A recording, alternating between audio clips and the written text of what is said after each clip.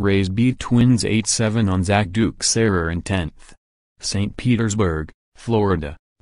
Pinch runner Johnny Fields scored the game-winning run from second base in the 10th inning as reliever Zach Duke missed first base after taking a flip from first baseman Joe Mauer on Denard Span's two-out grounder, lead the Tampa Bay Rays to an 8-7 victory over the Minnesota Twins on Friday night.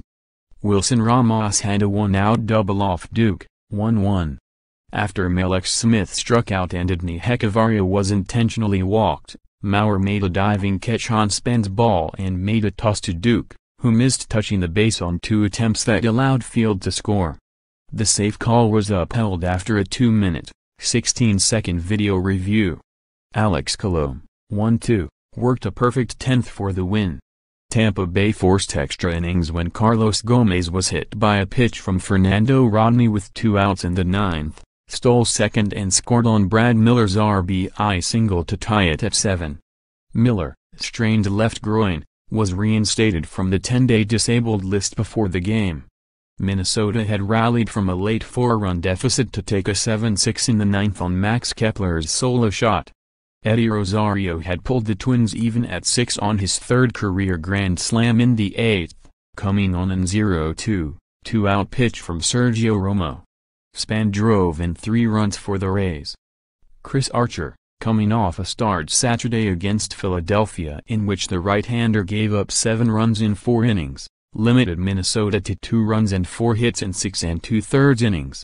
Lance Lynn, making his first start since April 9 due in part of 3 postponed games, gave up 5 runs, 7 hits, 5 walks and had 7 strikeouts in 6+ innings.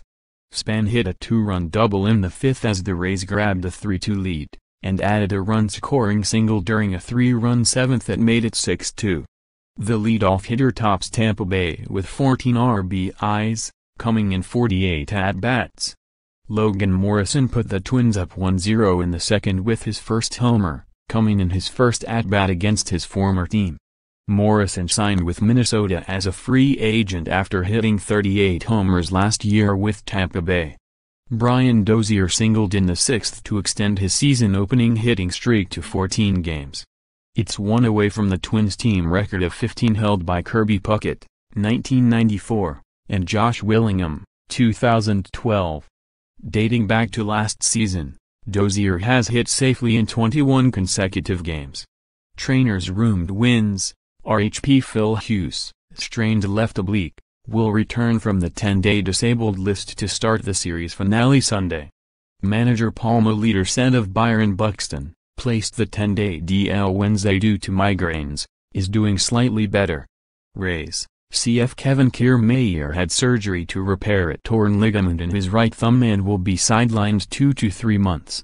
Up next, Twins RHP Kyle Gibson, 1-0. Will face Rays LHP Blake Snell, 2-1, Saturday night. Gibson is 1-4 with a 7.04 ERA in 6 starts against Tampa Bay.